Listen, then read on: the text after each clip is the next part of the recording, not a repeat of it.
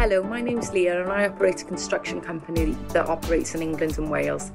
Being a female in the industry and facing the challenging times that we're all facing, it's safe to say that the Federation of Master Builders has been a huge support to me and my business. The FMB has provided us with the knowledge, professional advice and support to help us develop our business model and to become a trusted property development company.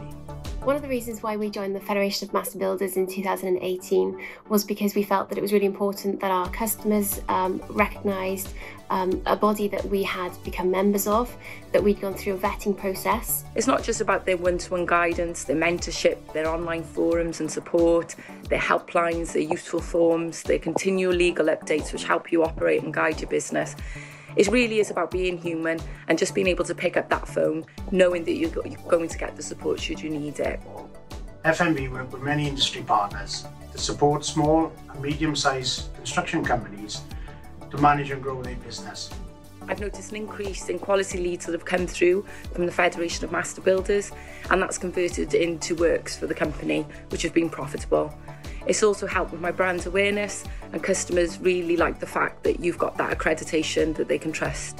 The FMB also offers advice to consumers, and we believe that potential clients will protect themselves by working with master builders and help to sideline unprofessional and incompetent building companies.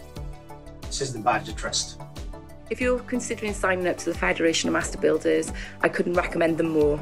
They're amazing people to work with, and the subscription fee that you pay is far, far outweighed by all the benefits that you'll receive. So give them a call today, you won't regret it. Best of luck with your business, everyone.